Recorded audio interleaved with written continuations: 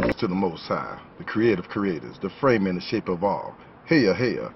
Love and light to my loved ones, the copper-colored faces, my melanations, and to the seekers of truth from other persuasions.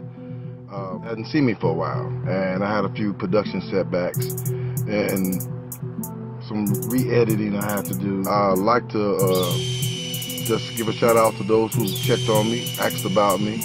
Appreciate that. That was love. But when you don't hear from me, when you don't see me for a while, that's because I'm deep in research and study, and I'm actually trying to put everything together for the video as far as the production and the editing, the segues, the music. So I'm researching and I'm gathering all that up. So again, I'd like to thank you for tuning in and learning with me. And without any further ado, claim the thrones too.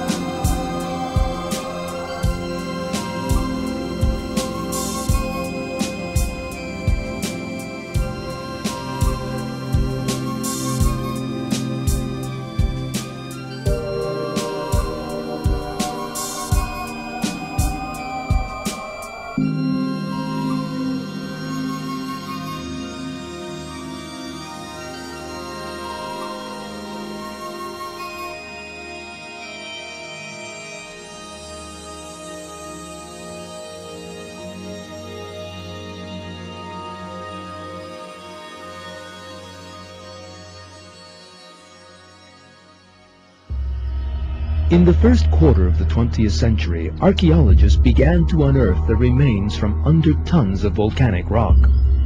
What they encountered was a piece of history 2,000 years old, totally unspoiled.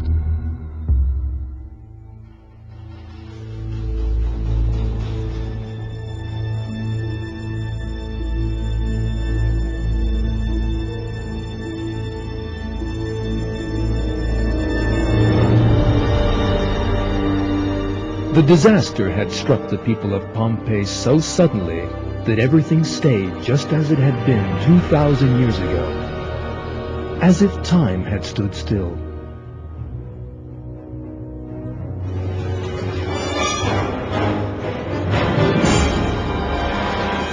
Despite the terrible eruption of Vesuvius, nobody fled, but just turned into stone where they stood. The faces, and even the teeth of some of these bodies remained completely intact. The thing they almost all had in common was their expression of surprise and terror. A family eating together were petrified at that exact moment. Even the food on the table has been preserved.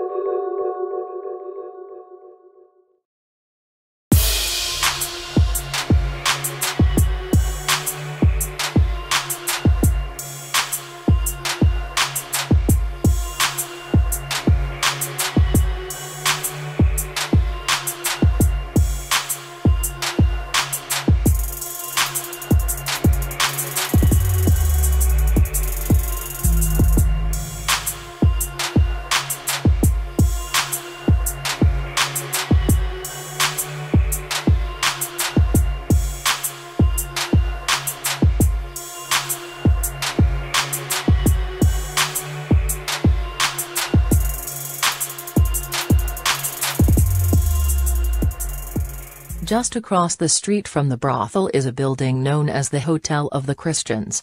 This building contains many small rooms, and it bears graffiti containing the word Christianos. Professor Rebecca Benefiel is an expert on graffiti in Pompeii. We're heading into the atrium. This is called the Hotel of the Christians, partly because there are many small rooms around the atrium, so it's thought that this could have served as some sort of hospitality establishment, but of the Christians, because very early on in 1862, there was discovered a very enigmatic graffito. But there's this one word that has fascinated everyone, Christianos. Because it was written in charcoal, it just needed a few rains and some sun, and it disappeared within 2 years.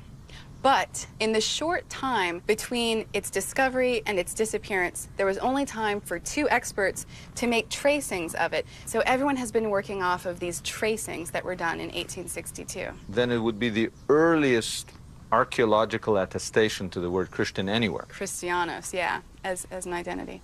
Now, the problem was that nobody could make heads or tails of it, correct? Pretty much. There's a lot of writing, obviously. It's more than one word, but the writing around it seems to be pretty puzzling. And gibberish. So in 1926, Professor Newbold comes up with the idea that what? Comes up with the idea that we have an inscription that mentions Christianos that is transliterated Aramaic, and it's written in Latin characters. To find the meaning, you swap the Latin letters for Aramaic letters. When you do that, you know, I can even understand from modern Hebrew, it says, a strange mind has overtaken A, doesn't mention who A is, who is now being held as a prisoner among the Christians. Before converting to Christianity, A was probably a regular user of the neighboring brothel, but he stopped after converting to Christianity. His former friends wrote this graffiti because they could not understand his change of heart. Paccio Proculo was a baker in Pompeii, and archaeological evidence shows that he was a Christian. The evidence includes graffiti, the removal of pagan symbols, a satyr square, and the display of a Christian cross. Professor James Tabor describes the graffiti that was found at the entrance of the house. You always want to start with what's the clearest, and this is a cherem, C-H-E-R-E-M, is a transliteration of a Hebrew word. And it's often in the Hebrew Bible, the Old Testament. So it's always used for divine retributions, just blotting out. And then poineum, it's written in Latin. It's an attempt to represent a Greek word, poine, a blow or a strike. Ponium cherem, it means to strike with utter destruction. Exactly.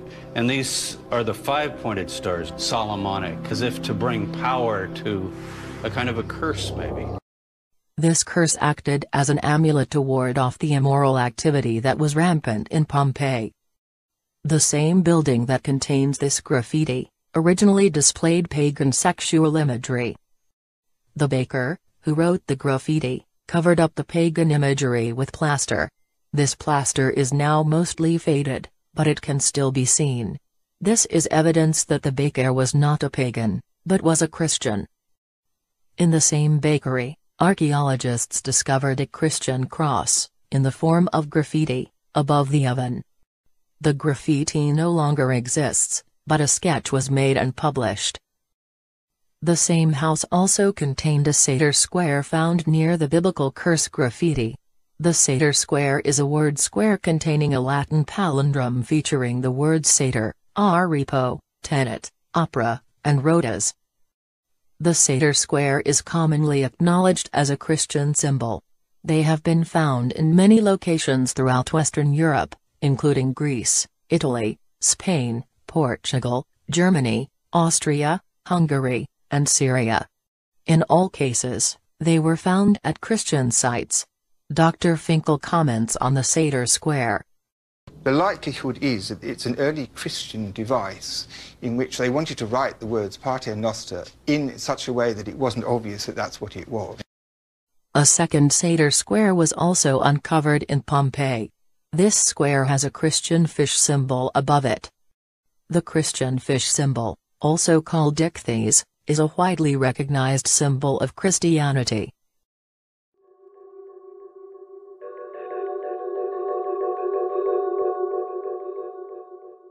Herculaneum is a nearby city that was also buried in the eruption.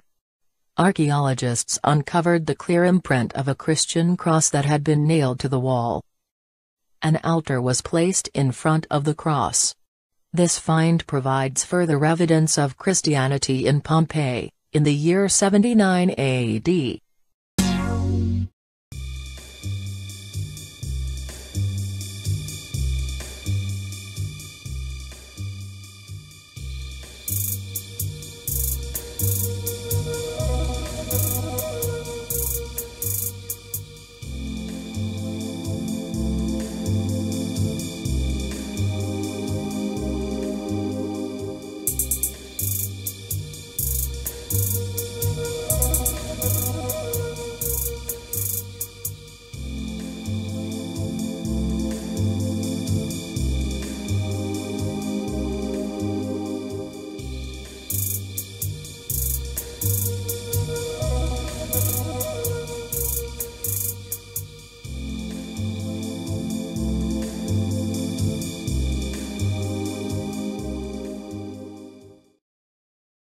These Dorians of Greece crossed from Asia Minor, Western Asia into ancient Alpia, Mysia, and Sparta. These Dorians were Danites, right? And the men of Judah, of the line of Darda. Darda was an Israelite, descendant of Dan, or they were also called Dardanians. So it tells you, hence, the wonderful Doric structures of Europe came largely from the skilled minds of the master masons and mechanics of the Danites.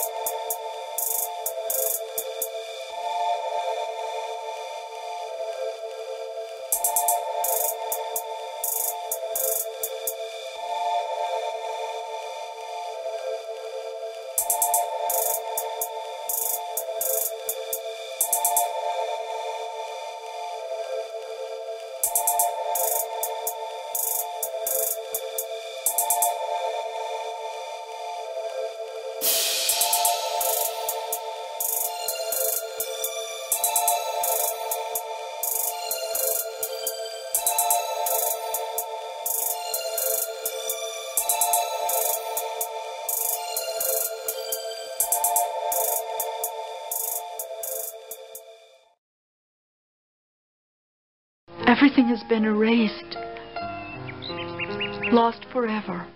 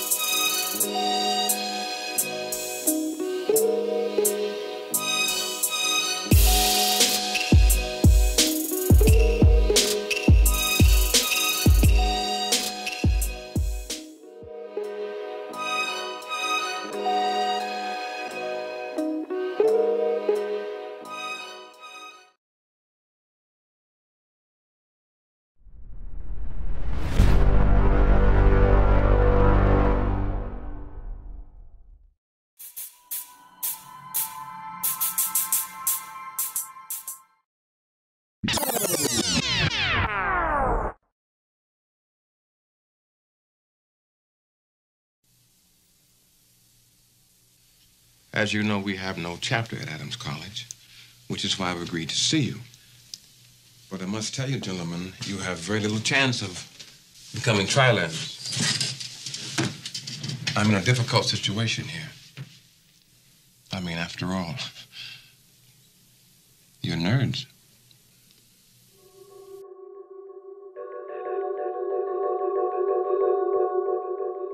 The Spartans used the Greek letter lambda, displayed on their shields as identification for their people. Lambda, L, was used as the Spartans to represent Lacedaemon, the home state of their people.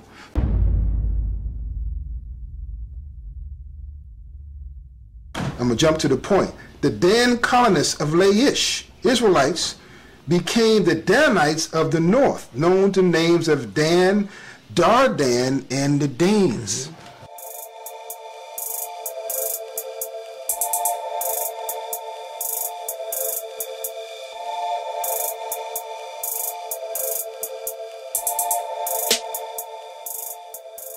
So it shows you these names, Israelites, that went up in there and became the Dardanians. We just read Darda coming out of that history. The Great Danes of Europe, the Danish.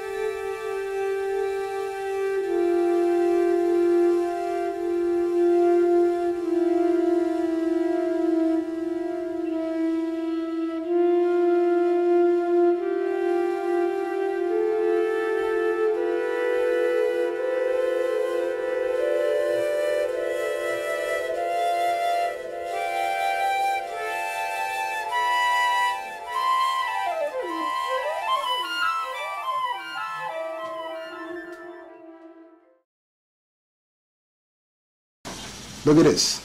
These Dorians were Danites and men of Judah of the line of Darda.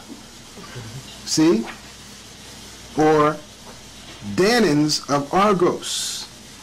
The Danans, the Dani. Okay?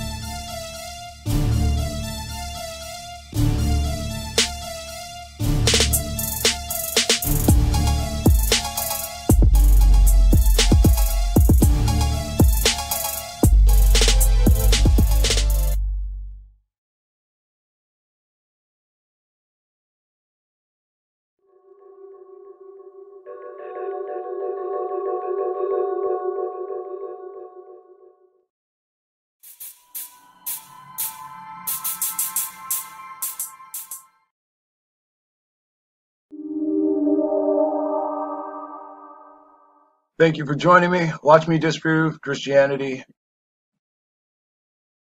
Wars as Antichrist. In fact, the name Chris Rock is a reference to Christ the Rock. See 1 Corinthians chapter 10 verse 4 and Psalm 18:2, which Psalms 18:2 states, "The Lord is my rock." In the Old Testament, the Lord of Israel is the Most High God. The Lord God of all is also the Most High God. This person is blaspheming. And this is the entire problem with black Christians. Now, very easily, I'll just show you. The Israelites were destroyed. Only a remnant left to go forward into the next phase. Let me show you. Who created Christianity? Judah.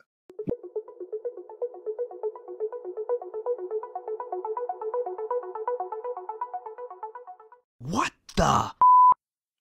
Who created Christianity? Judah.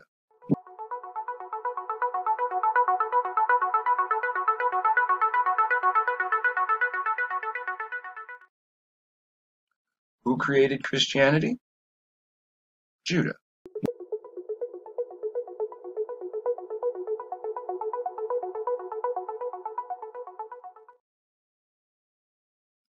And this is why he was destroyed.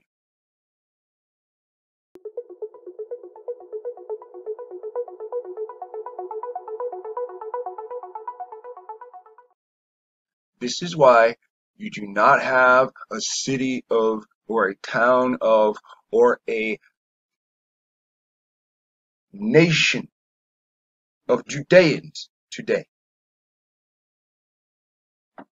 They turn their back on the Most High and worship something that they themselves created.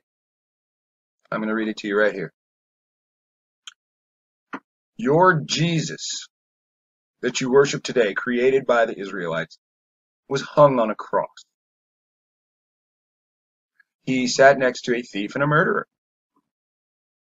These different descriptions are right here. As the thief is ashamed when he is found, so is the house of Israel ashamed.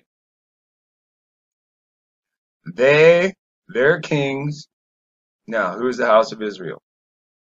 That is the central South American kingdoms and their families spread throughout the Americas. Because they did what? They allowed the Canaanites to stay, and when Magog came over, they mated with Magog. That's why it says that the Siberian DNA is A, B, C, or D, and the black person's DNA is E1, B1.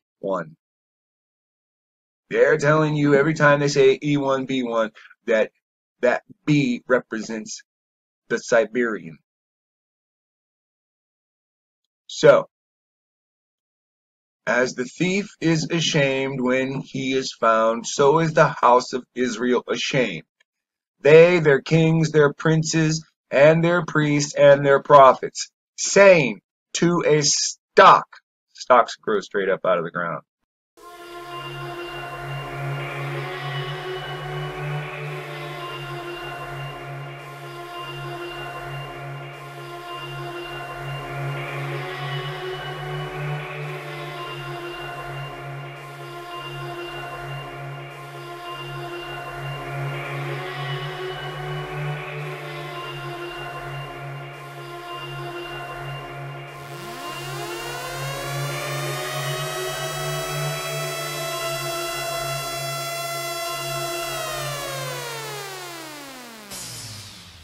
That's a corn stalk, i.e. the scarecrow, saying to a scarecrow, "Thou art my father."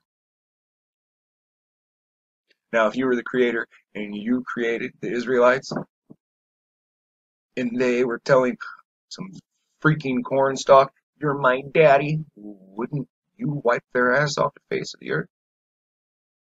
Only leaving a remnant of them to be what?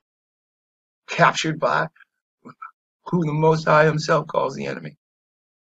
So, this is it. Thou art my father, and to a stone. The stone that the builder refused, right?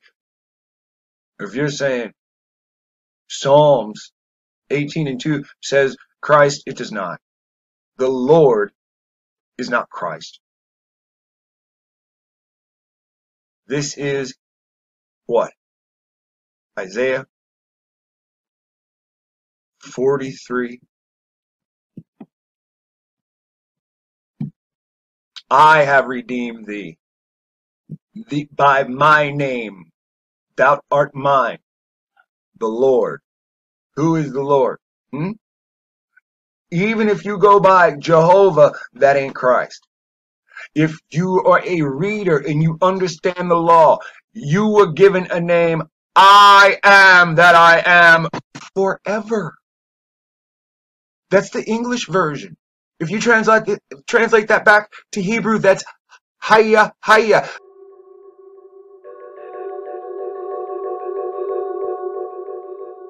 Like you always hear the Indians, hey, yeah, yeah, yeah, hey, yeah, yeah.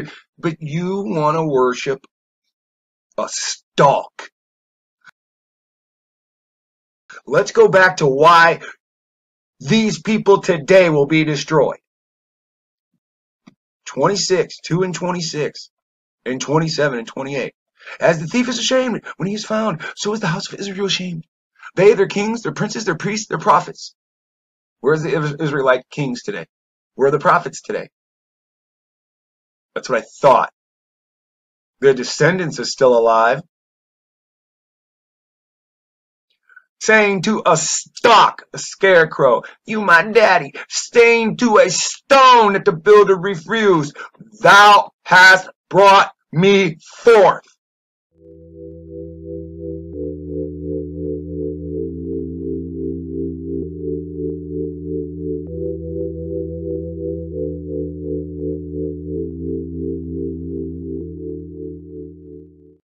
For they have turned their back unto me, and not their face.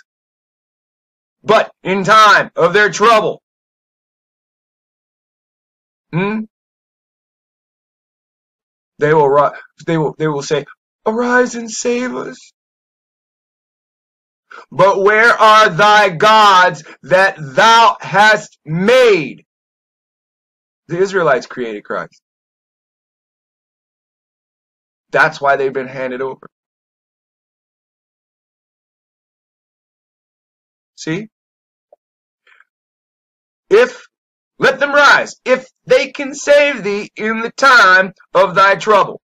Where was Jesus during colonization? Where was the serpent that we worshipped, huh? That we allegedly worshipped. The Bible says we did it. I don't know about it. I'm just saying.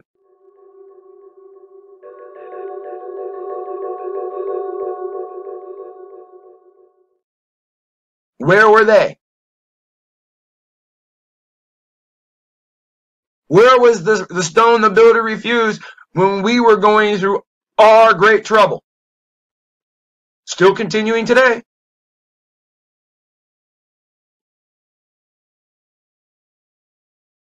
See, this is what the Most High said. So when we go to Isaiah, this gives it all away.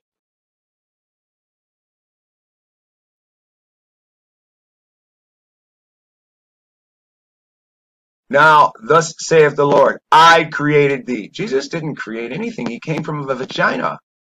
Of a JJ. He didn't create anything. I am the Lord thy God, the Holy One of Israel. Jesus didn't talk about no Israel. The Lord thy God is the Holy One of Israel, thy Savior. I gave Egypt for thy ransom. Jesus didn't have anything to do with the Israelites in Egypt. So how can this man say all these things? This is the greatest blasphemy of all, and all these melanated people just don't get it? Did they lose their mind? Did they forget they know how to read? Black people are drunk with death. It's a fascinating dinner date.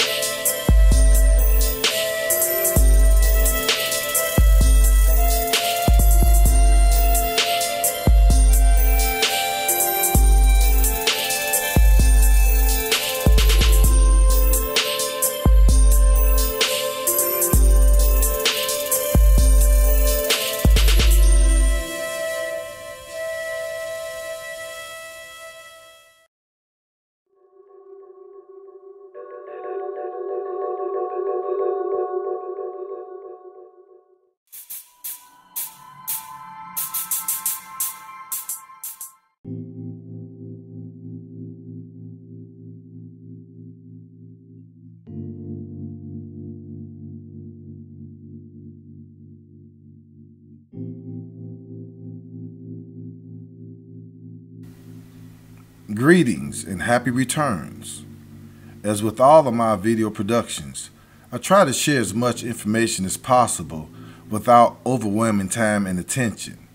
I have some very interesting research that I like to share.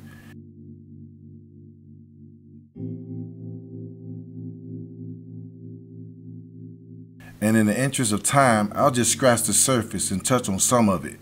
It's a lot to cover in a short span of time. So I'll set off a few sparks, and I urge you to do some further research and investigation to dig deeper.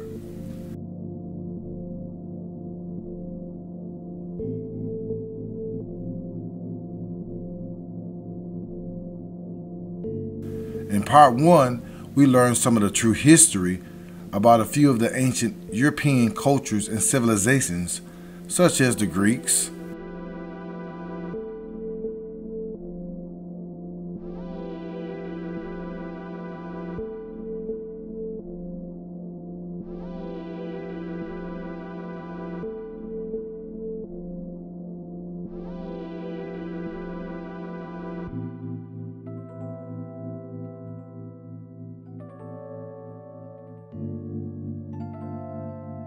the Minoans,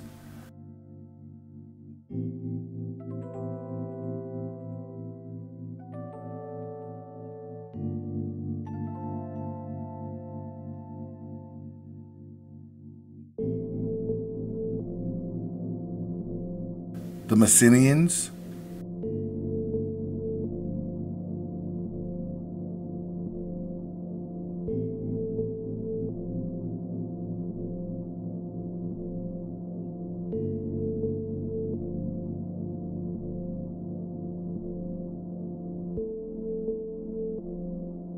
the Dardanians, who were the Trojans,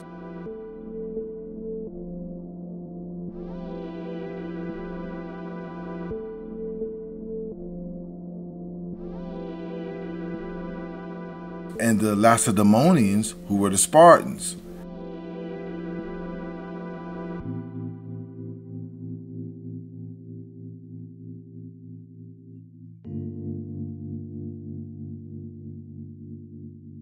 The Cretans or Garmantes of Libya before the continent became known as Africa.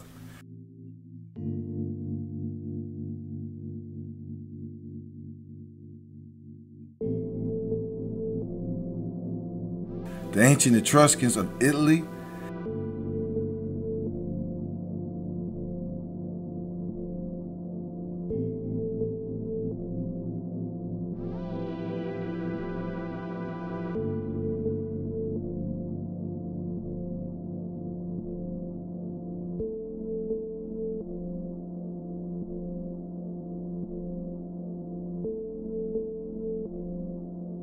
and the original Romans of Edom.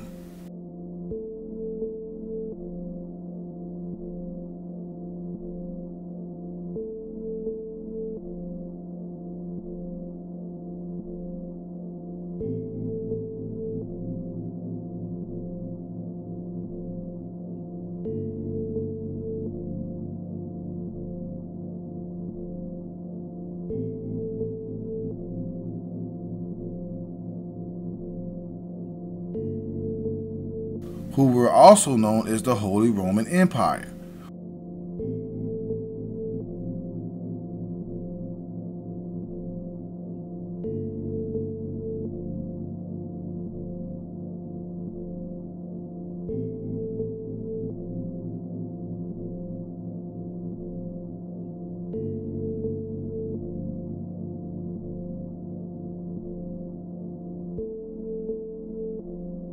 The Holy Roman Empire, which most notably consisted of the Kingdom of Germany,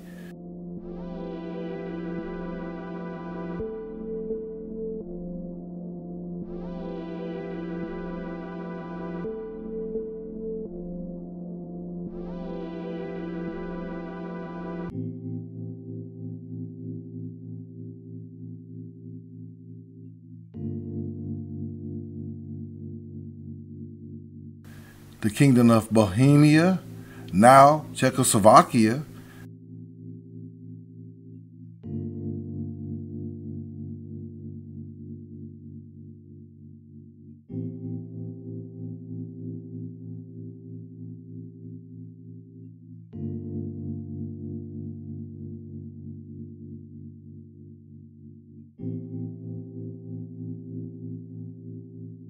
the Kingdom of Gaul and Burgundy, now France,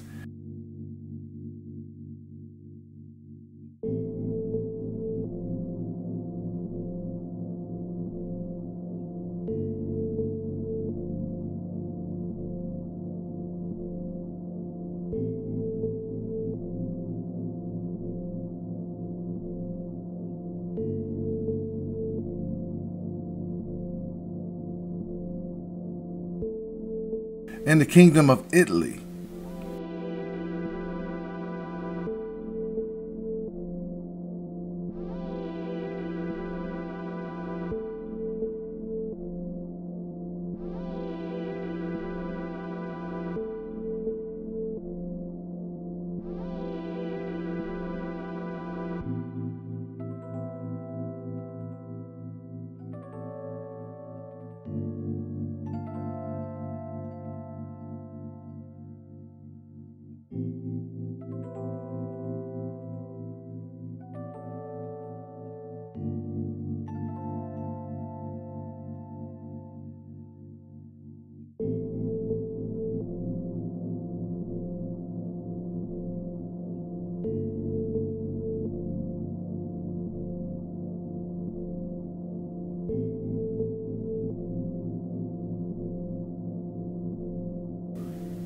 Constantinople, Emperor Constantine's New Rome, became a Christian city of immense wealth, amazing art, and magnificent architecture.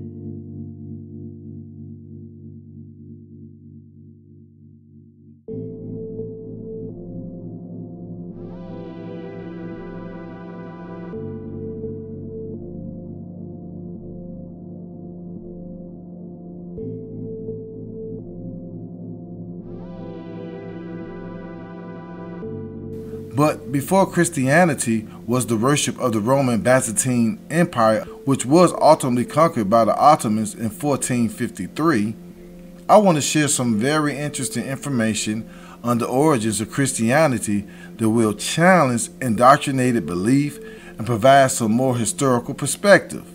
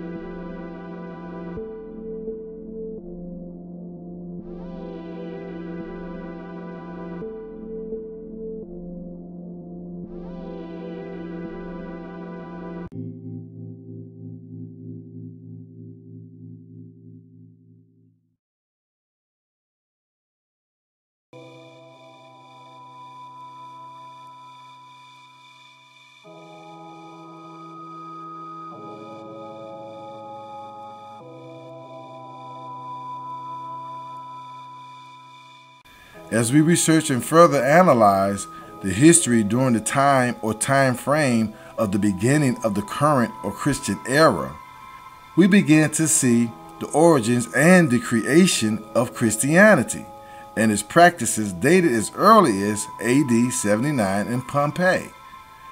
AD or Anno Domini, from Latin meaning in the year of our Lord.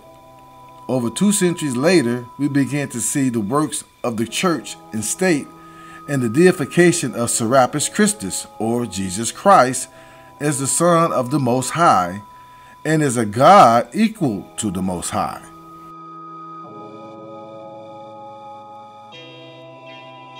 The cult of Serapis was introduced during the 3rd century BCE, or before the coming of Christian era, on the orders of Pharaoh Ptolemy I Soter of the Ptolemaic Kingdom, as a means to unify the Greeks and the Egyptians in his realm.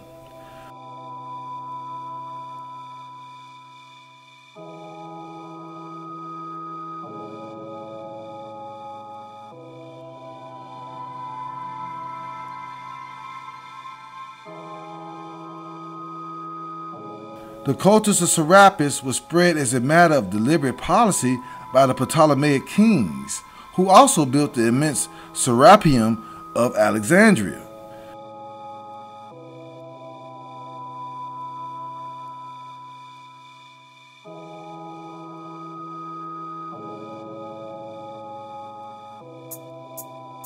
The worship of Serapis continued to increase in popularity during the Roman Empire, often replacing Osiris as the consort of Isis in temples outside Egypt.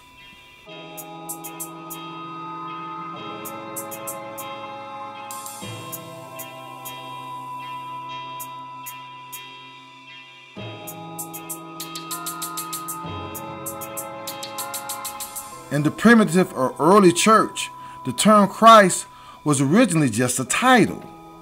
It is said that the title of Christ was also applied to ancient rulers of Israel and Judah. The word entitled Christ comes from the Greek word Christos, which means anointed one.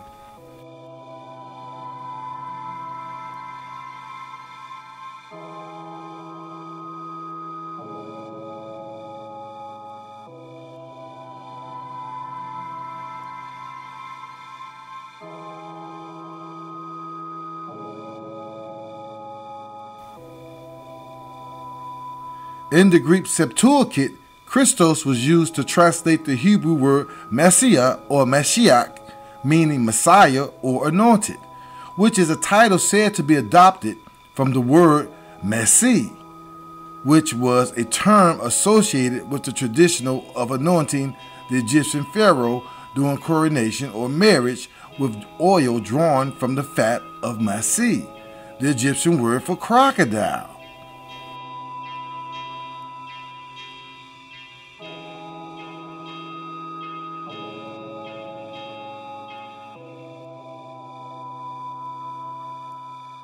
The ancient Egyptians used to anoint with crocodile fat. Thus, the Egyptian word Messi was the sacred crocodile or crocodile star in the spells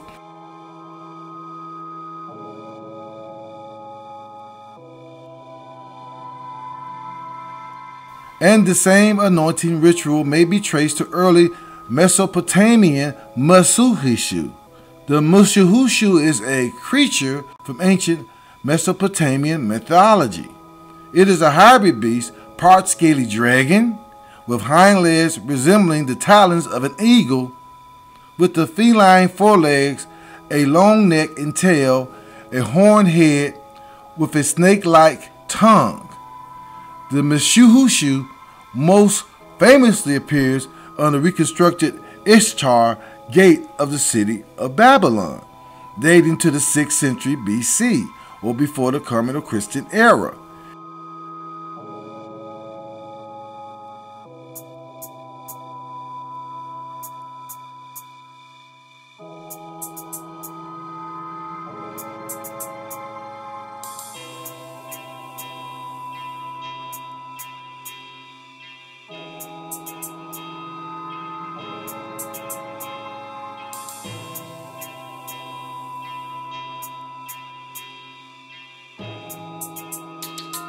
In coffins of Egyptian mummies, the word Krst, Christ, is found as a blessing and anointing from Horus and Osiris. Hence the word Christos is thought to be loan, or its original origin is Egyptian. Krst, Christ, means the process of the preparation of the mummy by embalming, purifying, and anointing, and can mean anointed, buried, or covered in oil.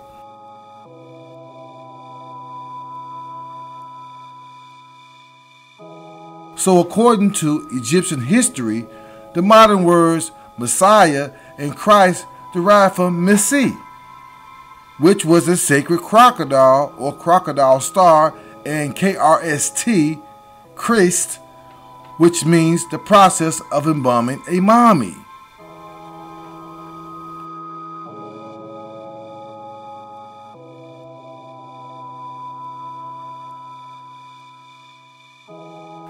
At the Council of Nicaea in the year AD 325, or the year 325 of the Common or Christian era, under Emperor Constantine and Bishop Hosius, Serapis Christus, the Egyptian god, became Iosis Christos, the Christian god. During the late Renaissance era in the 17th century, Iosis Christus was renamed to Jesus Christ, which is also after the letter J was added to the alphabet. Also interesting to note, often left out of this history, is Saint Athanasius, nicknamed the Black Dwarf, born in the Roman province of Alexandria, Egypt, and he was called the Black Dwarf because he was short and dark-skinned.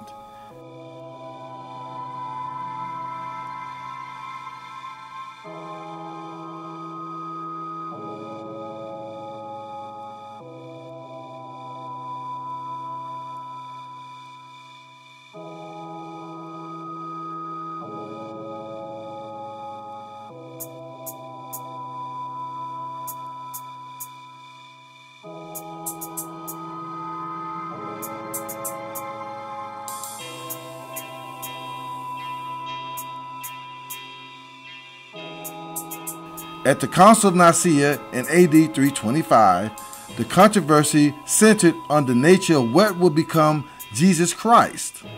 Arius, a priest in Libya, declared that there was a time when the Son was not. He specifically wrote, "If the Father begat the Son, then he who was begotten had a beginning in existence. And from this it follows there was a time when the Son was not." Athanasius said that the Son was eternal. He was the same stuff as God the Father. Just as the Father is eternal, so is the Son.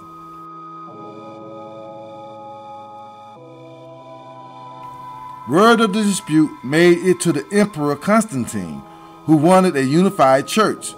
So to settle the matter, he called a council of bishops. Ultimately, the council condemned Arius, the Libyan priest, as a heretic, exiled him, and made it a capital offense to possess his writings.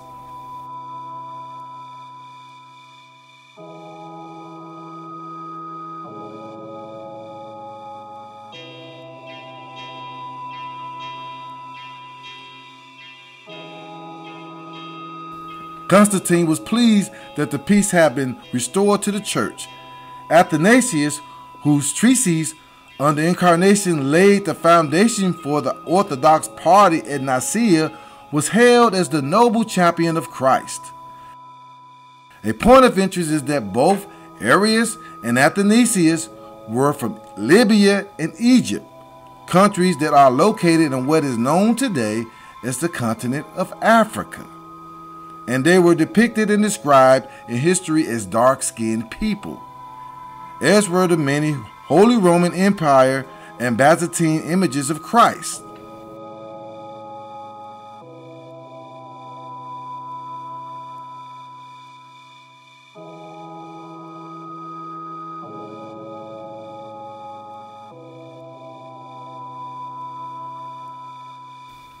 The clergy.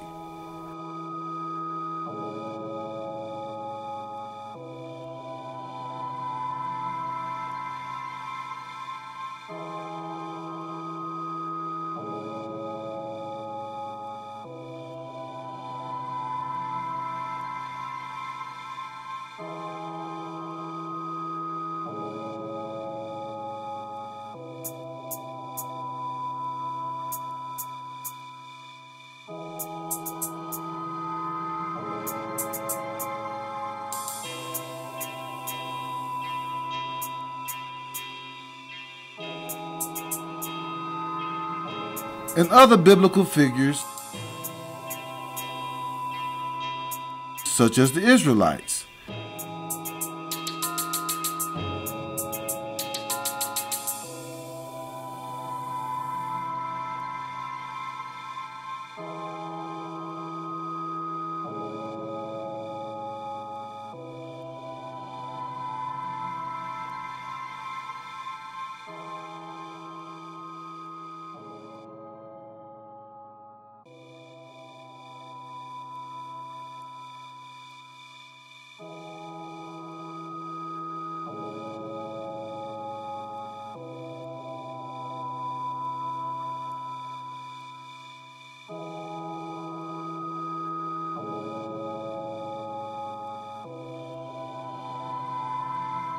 It is very important to note that before the Renaissance era, the images of all of these people were depicted as swarthy, dark-skinned, or richly melanated throughout Europe.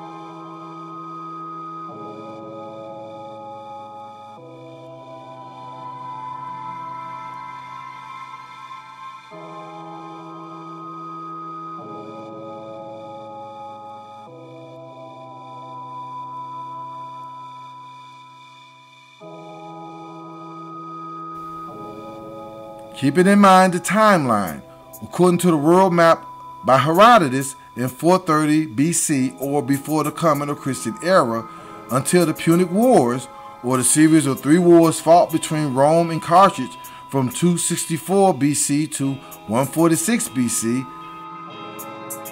In the Second Punic War, the great Carthaginian general Hannibal invaded Italy and scored great victories at Lake Trasimene and Cannae, before its eventual defeat at the hands of Rome's Africanus in 202 BC or before the coming of Christian era.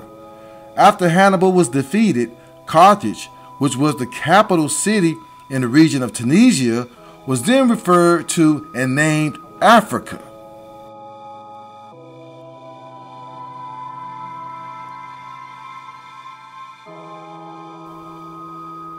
Carthage and the region of Tunisia were the only locations on the continent that were known as Africa. Cartographer Sebastian Munster also records this fact on the first official map of the continent in the 1500s.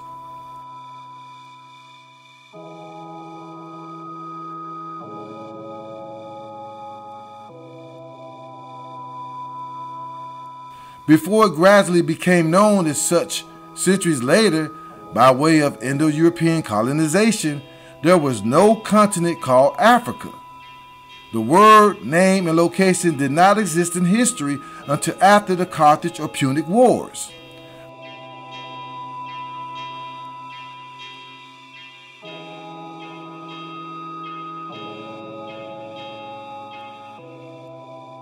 Again, I can't stress enough the importance of the historical timeline and how crucial this information is for us to know when many of these events occurred, the people involved, who is who, what is what, how and why, and when and where.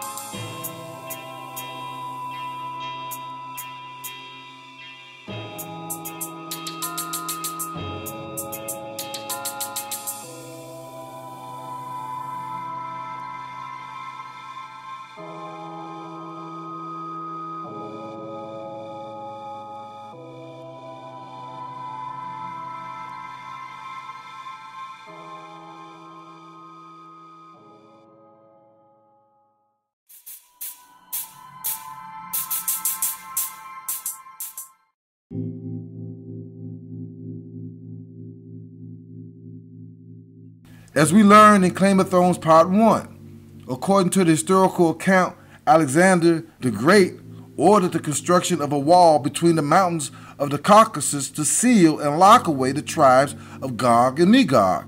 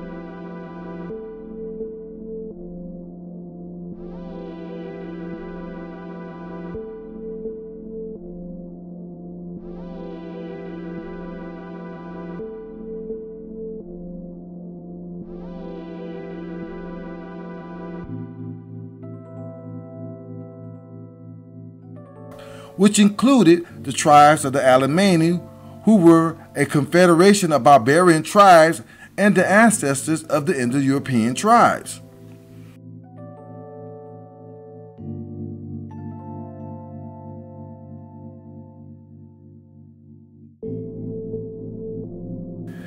It is very important to note the irony and the self-actualization of the term Indo-European. Indo, meaning I put, set or placed into or upon Europe.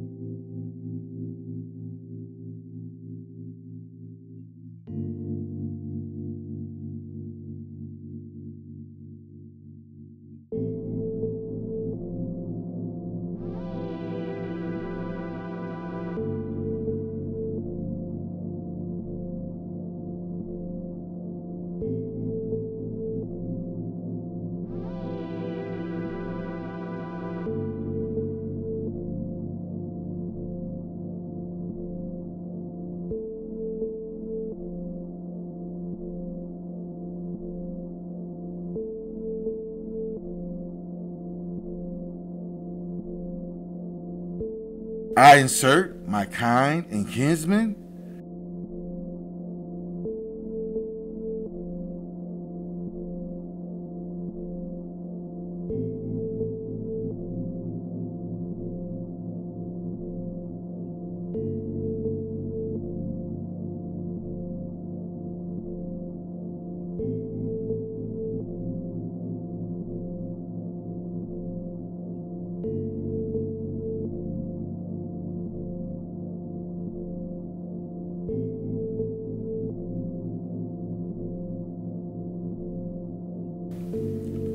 I instill and introduce my sense of superiority and privileged nature.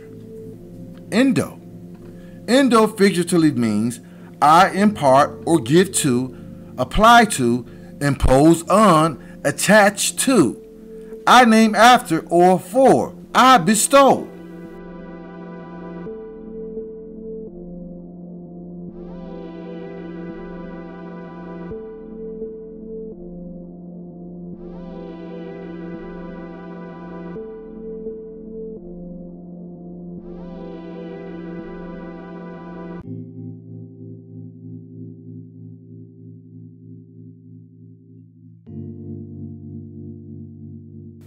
The barbaric and nomadic Indo-Europeans emerged from the steppes of the Siberian plains and the Caucasus regions during the 3rd to the 5th centuries of the Common or Christian era and invaded Europe.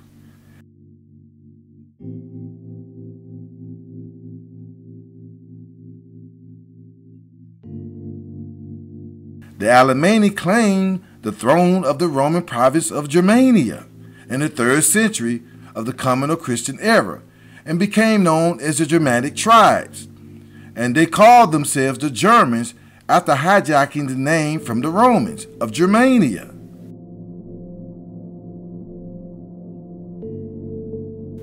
Several of these now Germanic tribes or early Indo-Europeans branched off into sub-tribes. As we look at the invasions and usurps of the kingdoms and lands that were claimed by the ancestral Indo-Europeans, we can see who their descendants are today. The Germans who invaded Burgundy and called themselves the Burgundians are now the Swiss.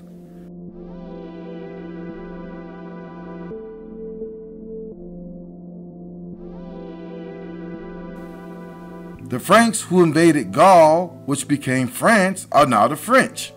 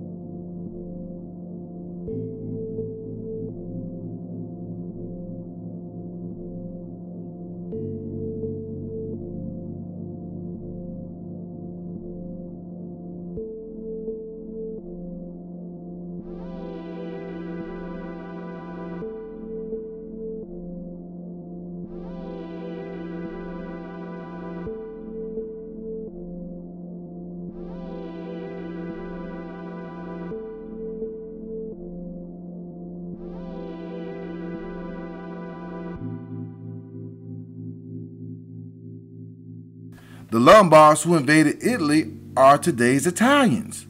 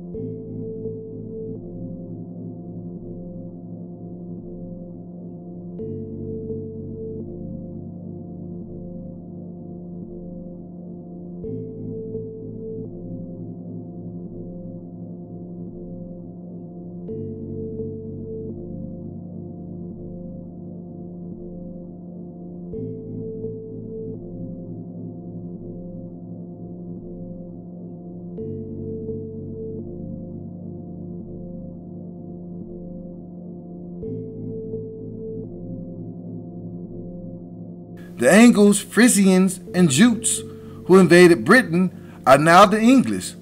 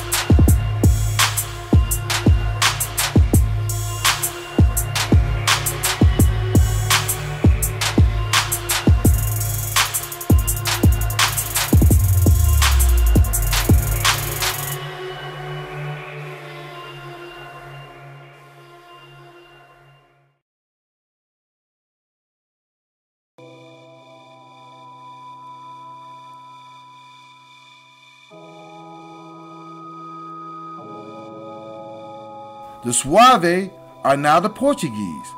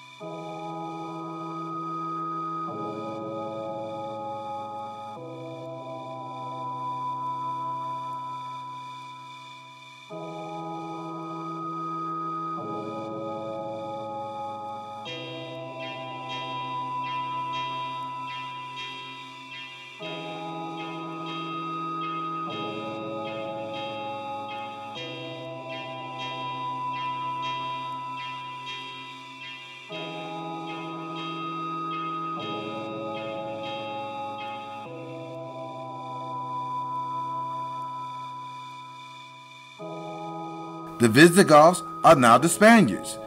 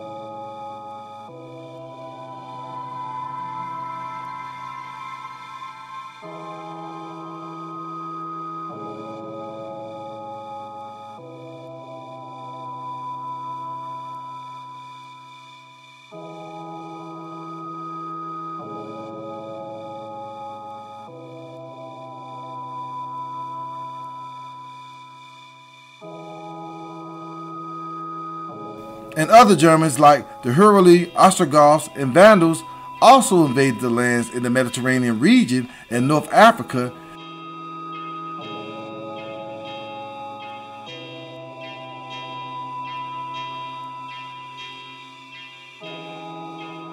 and were ultimately absorbed and assimilated into the ruling cultures of the regions.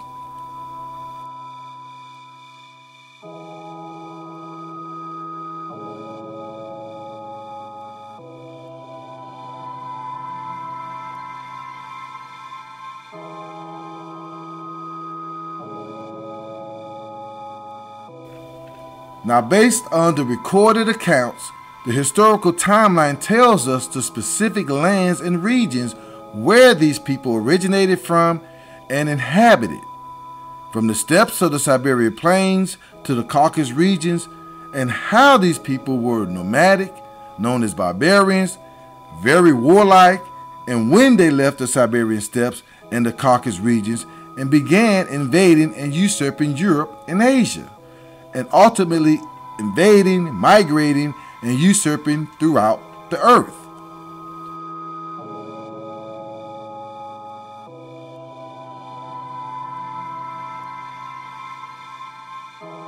Based on the historical accounts, there are several significant barbarian invasions to provide us a historical timeline of the invasions and usurps or claim of many of the once melanated and swarthy kingdoms and thrones of Europe.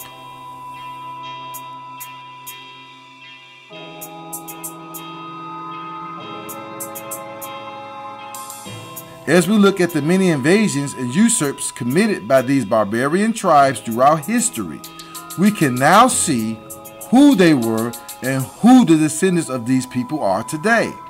According to the historical accounts, Gog, Magog, and the ancestors of today's Germanic or Indo-Europeans were sealed behind a great wall between the Caucasus Mountains by Alexander the Great before his death in 323 B.C. or before the Common or Christian era.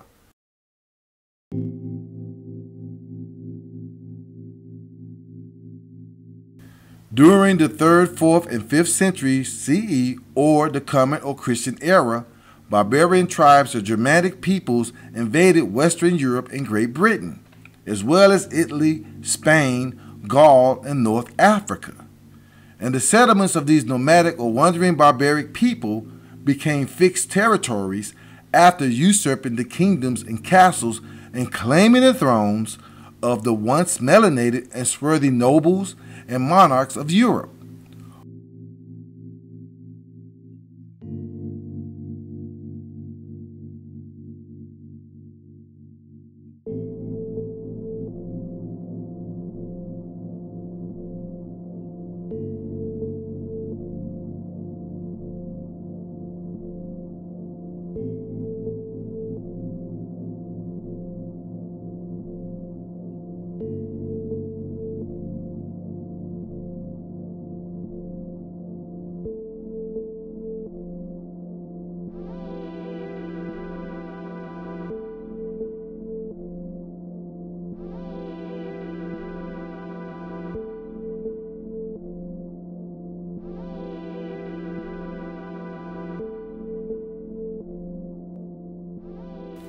Now, as I stated in part 1, the people of the Nord, or the barbarian tribes of Indo-Europeans, had no alphabet or written language before they invaded Europe and Asia.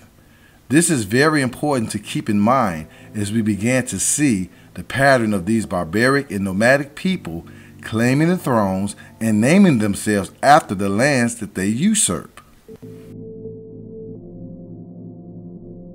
In the 3rd century of the Common or Christian era, the Alemanni, meaning all men or men united, a confederation of several barbarian tribes, captured the Roman province of Germania in the year 260. And these barbarian and nomadic tribes from the Nord named themselves the Germans after seizing Germania from the Romans.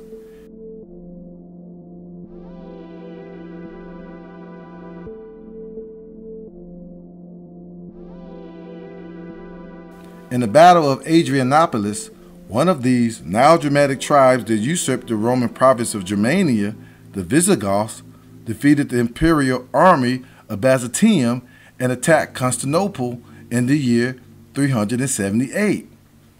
In the year 409, Germans known as the Vandals, Alans, and Suevi invaded Spain.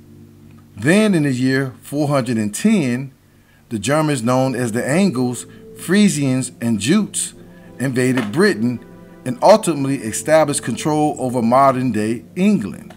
And during the same time, the Visigoths were invading Italy and Spain.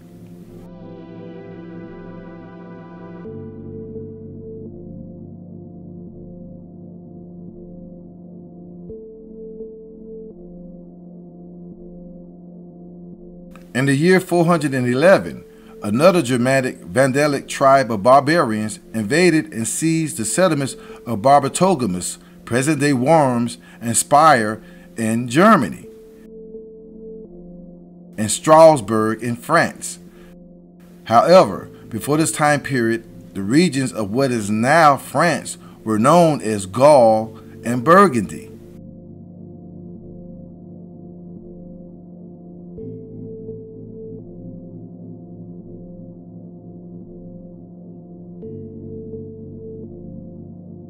Once the lands of the Aedui, the ancient indigenous Celtic tribe of Central Gaul.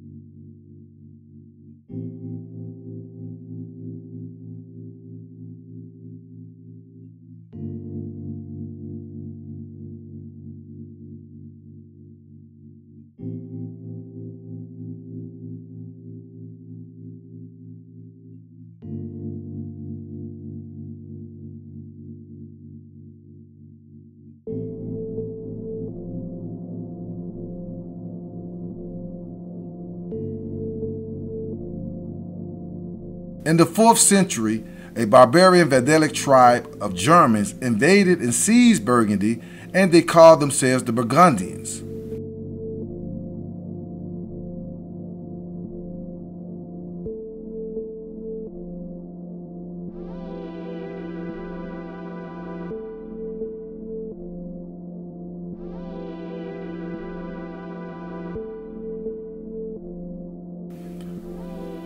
In the 5th century, another barbaric tribe of Germans called the Merovingians, or Franks, invaded France. And in the year 534, the Franks conquered Burgundy and drove out the Burgundians, who finally settled in the western Alps of the Jura mountain chain in Switzerland and called themselves the Swiss. The Burgundian kingdom then became part of the Merovingian or Frankish kingdoms, after the Germans, called the Franks, invaded and usurped Gaul or ancient France, and today they call themselves the French.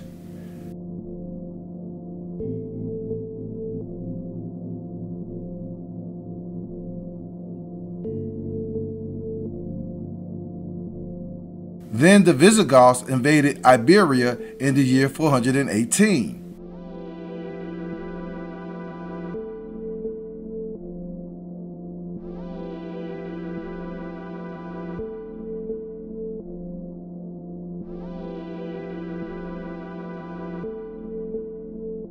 And in the year 425, the Vandals pillaged and plundered the Balearic Islands, sacking Spain, the Western Mediterranean Sea, Hispania, and Mauritania, or present-day Northwest Africa. Then in the year 429, the Vandals invaded the Roman province of Africa Proconsularis and the regions of North Africa and seized Carthage.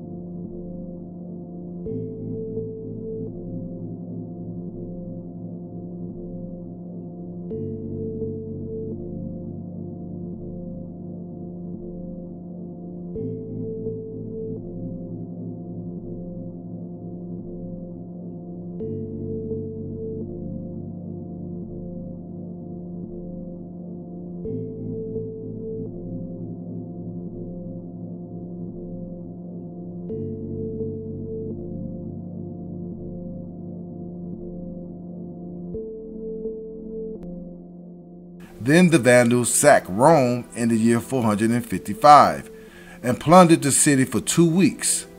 It is said that our word vandalism stems from this event.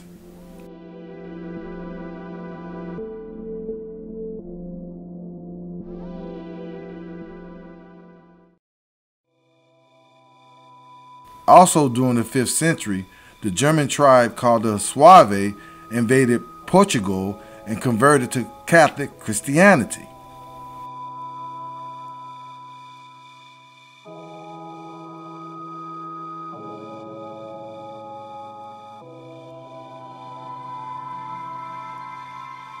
In the 6th century, the Visigoths take control of Spain and convert to Catholicism in the year 589.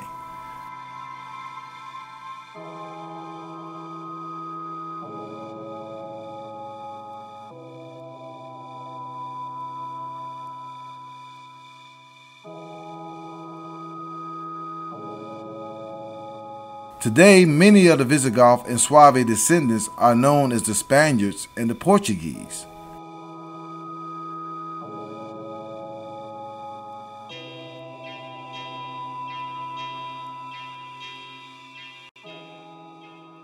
Another group of Germans, known as the Lombards, also known as Langobard or Langobards, meaning long beard, left Scandinavia and crossed the Alps and began invading the Byzantine-controlled region of northern Italy in 568. So as we can see, according to history, the majority of the invasions by the people from the north or Nord into Europe took place in the 5th century.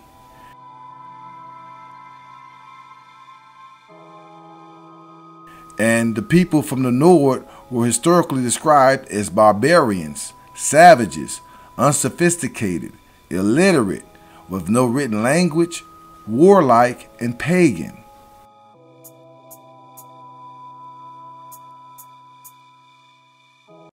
Interesting to note, the genetic history of Indo-Europeans confirmed that both East and West Eurasians were early exposed to significant Neanderthal admixture.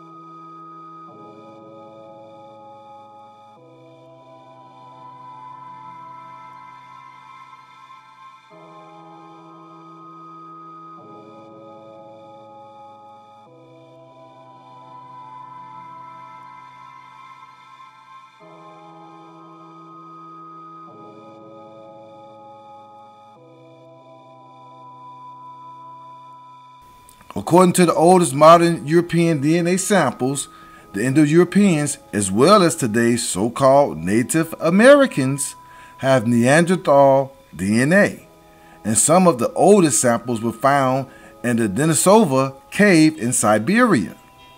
According to scientists, the Siberian ancestry reached the coast of the Baltic Sea no later than the mid-1st millennium BC, or before the coming of Christian era, around the time of the diversification of West Uralic and Finnic languages.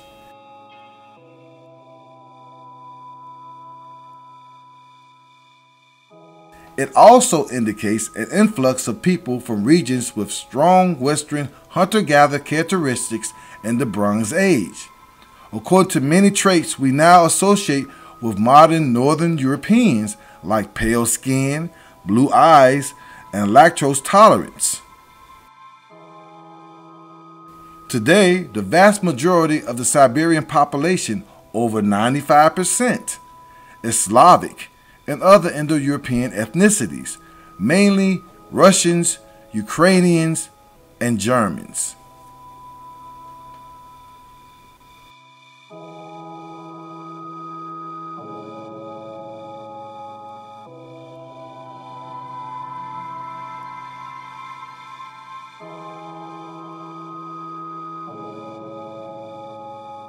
Over 500 years after being sealed away behind the Great Wall in the Caucasus Mountains, barbarians, or the people of the Nord, known as the Northern or Nordic people, began invading and settling into the regions of Scandinavia and the three kingdoms of Denmark, Norway, and Sweden.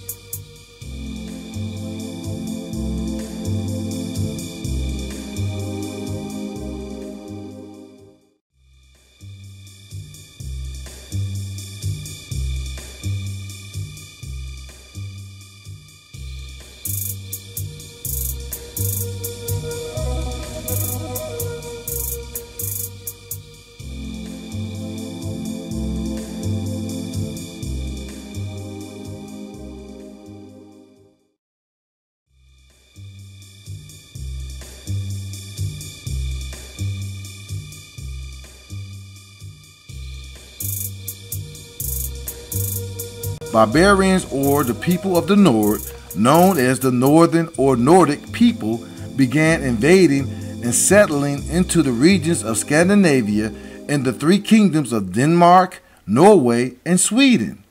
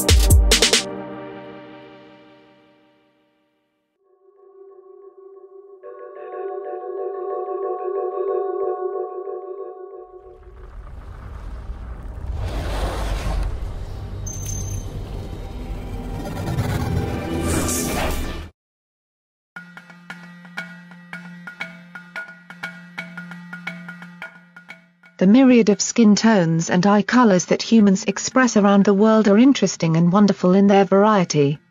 Research continues on how humans acquired the traits they now have and when, in order to complete the puzzle that is our ancient human history.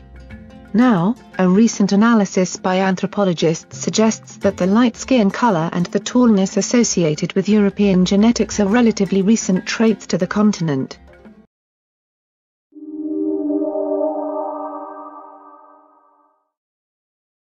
An international team of researchers is headed by Harvard University's Dr. Ian Matheson put forth a study at the 84th annual meeting of the American Association of Physical Anthropologists recently. Based on 83 human samples from Holocene Europe as analyzed under the 1000 Genomes Project, it is now found that for the majority of the time that humans have lived in Europe, the people had dark skin, and the genes signifying light skin only appear within the past 8,000 years.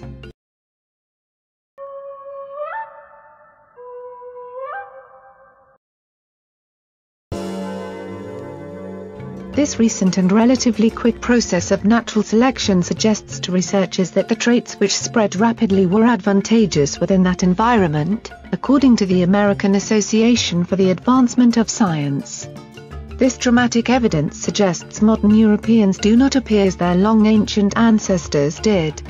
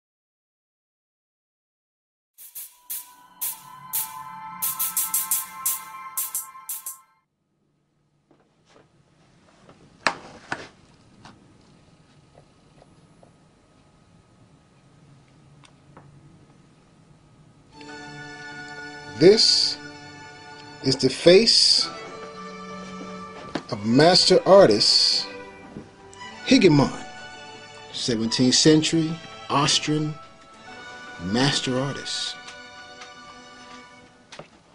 I don't have a lot of his paintings, but these are images that we should be familiar with. All people should be familiar with.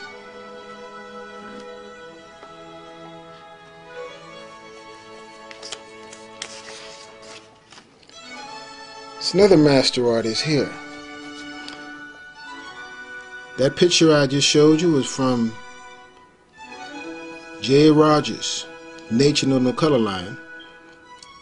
Here's a highly celebrated portrait entitled Juan de Parga. The 17th century Spanish artist Diego Velázquez. It's by him. This is painted by Diego Velázquez. In the Spanish language, Parga means partner. So it is possible that Juan was also an artist. Velázquez, who was commissioned to do a portrait of the Roman Catholic Pope, did this portrait of Juan as preparation for the commission.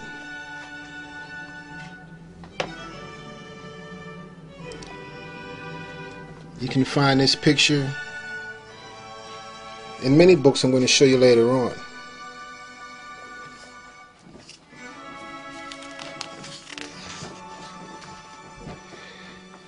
Here are some other ancient black people that are master artists that I've accumulated over the years. You're going to see some of their art in this tape. Dionysius, black Russian icons. Andrei Rublev, Jean Fouquet, French artists. Arnolfo di Cambio, Diego Velázquez, Juan de Parga, that we just saw, Hans Memling, Higgemont, Theophanes the Greek, Fabulous, the prophet Luke, or the apostle Luke from the Bible. Also Mohawk, Indian brother John Fadden, and also Isaiah is not written on this list. These are names that we should be familiar with as master artists.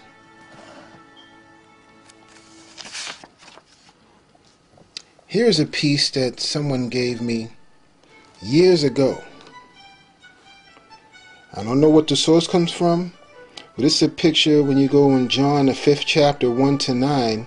It's the time when the waters of Bethesda were troubled and moved by the angel. And if you were there and you were in the water, you were healed of all ailments.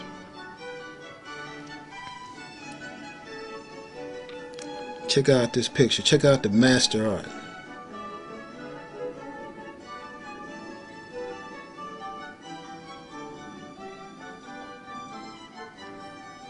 Here are the Israelite Jews, the Hebrews, with Mary and the baby Jesus in the middle.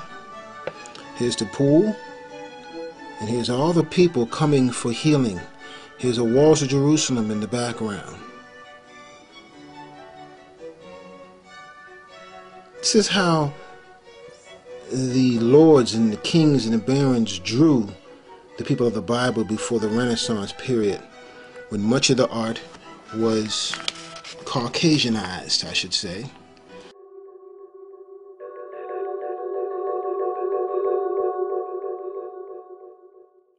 Who created Christianity?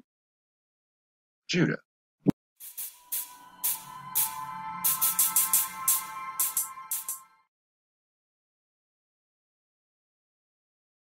Now I want to go back in history around 4th century AD. First I want to, this is a book I have where I've gathered many icons from many books that I've gathered throughout the years. I'm going to give you a quick shot of some of these books. I'm going to show them to you later on. All these books I'm going to go through in this tape. Money that I can't get on this tape. As you see, here's Christ and the 12 disciples. And the Hebrew Israelite priest here holding a stick of frankincense and myrrh. Here is 4th century, during the same time as Constantine, a little bit after, of St. Nicholas, who today America and the world is corrupted to Santa Claus. St. Nicholas. Bought this on the street. He was a black man. And this represents the Indian nations, who are also Hebrew.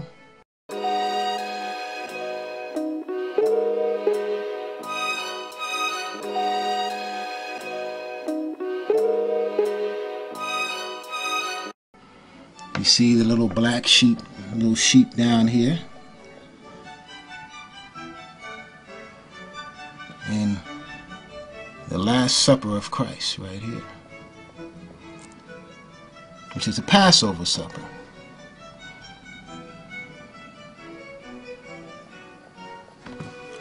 Here's some more books over here. I'm going to be going through these books as I go through this tape.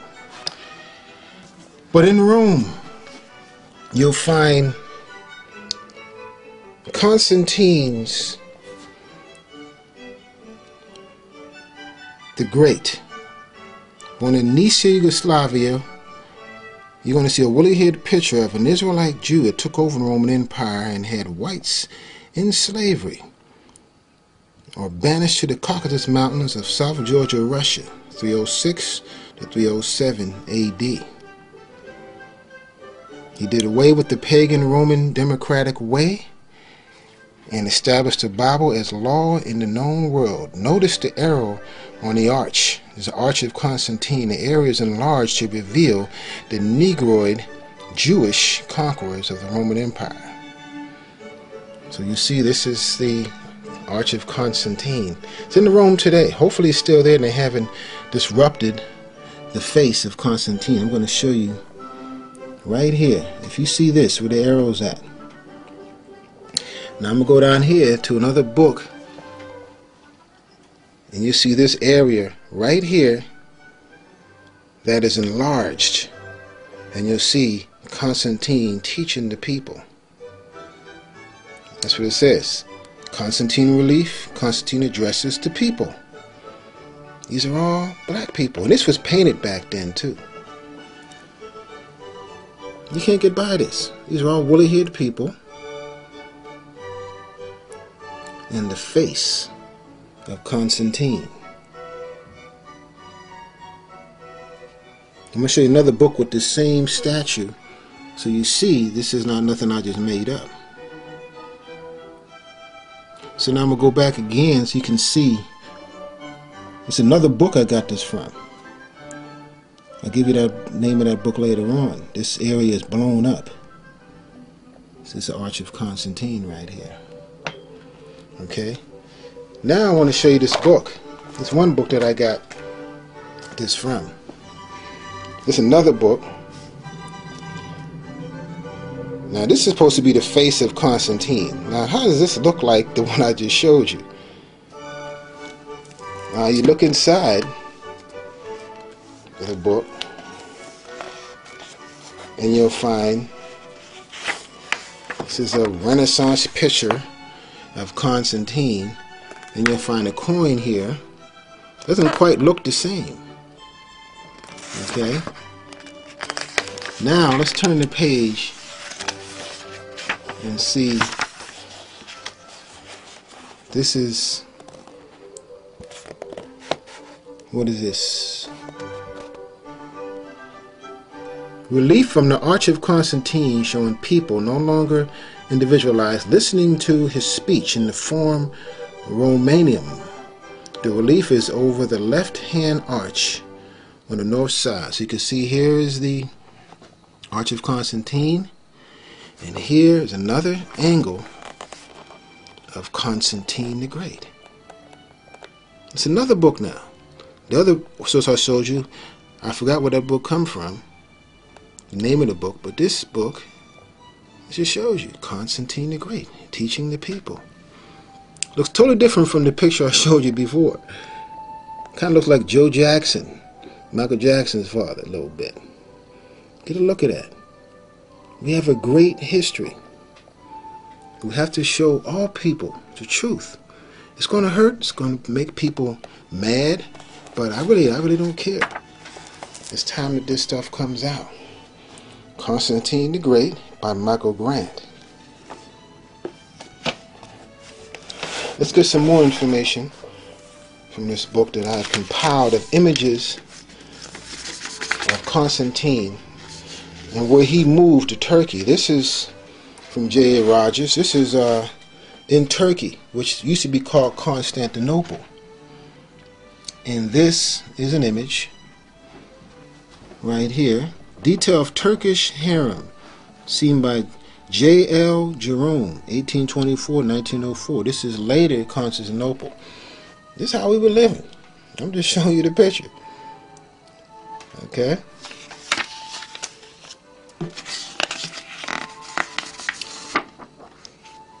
This is from March 2005, U.S. News and World Report, Special Edition, page 43. Turning point, the Council of Nicaea met in 325 AD under Constantine's watchful eye. Look at this icon of how they drew this picture at this time. It's an icon drawn around this time, 5th century, 4th century AD.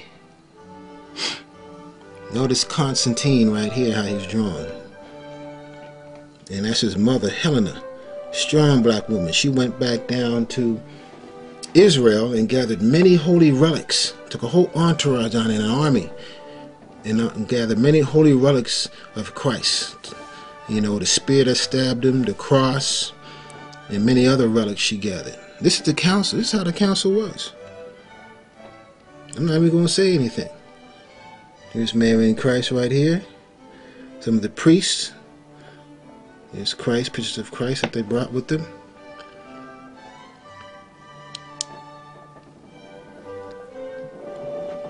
Okay. This has to come out. It's time now for this to come out. Here's another forgery. There was many artists, especially during the Roman times and up until the Renaissance, was a very evil time where they would find black art, desecrate it, and they would make other statues. This is a very freshly done. This could have been done 100 years ago. And this is the one you see. This is supposed to be Constantine. Don't look nothing like the one I just showed you.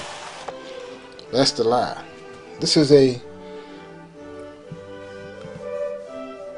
Roman warlord and his retainers, detailed from a late 4th century mosaic at Pizza, Marina. Got to pronounce that right. Marina, Sicily.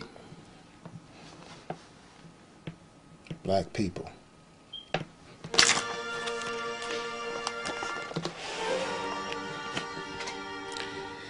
This right here. This is Days of Wrath. This is out of a, let me say, this is National Geographic, December 1983. Byzantine Empire. Constantine ruled what you call today Turkey. It's called Constantinople. Istanbul means city of Constantinople. This is where Constantine ruled from, ruled the whole Christian world. And this is what happened here. Day of Wrath for Eastern Christendom depicted on Romanian fresco came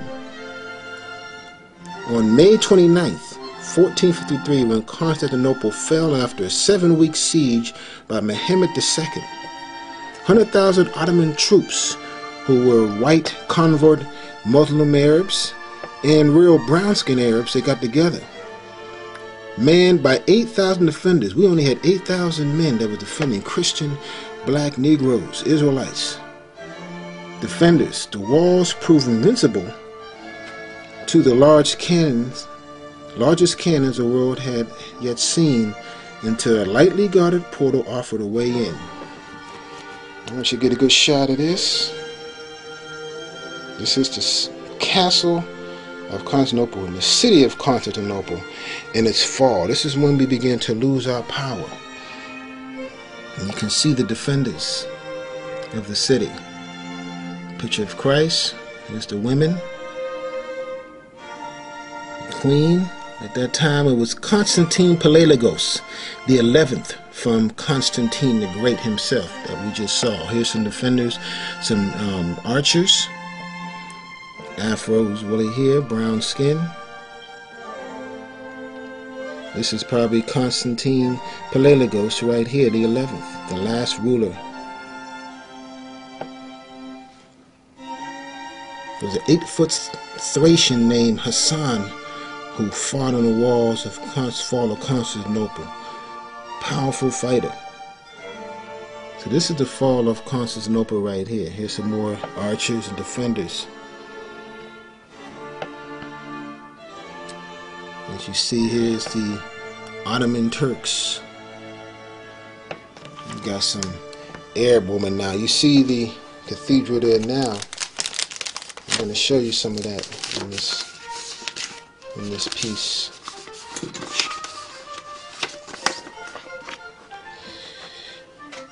Here's another one. Mysteries of History. Okay. Here we go. Page 74, U.S. News and Special Edition. Okay. And here's one of the saints during Constantine's time. This is on, I can show it to you in color. Right here. You see? You should get a good look at these people.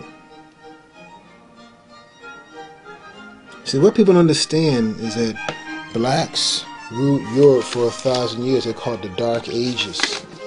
They don't want you to know this. Blacks in America, there's a media blackout. And blacks should not know their true history. Okay, this is from the Public Library picture catalog. This right here, I think, is Constantine and Helena, his mother. It's been whitewashed, covered up a little bit. Paint is lost, but you can see the woolly hair. You know these are black people because we just seen the other pictures. You see there's not long flowing hair. These are woolly haired people.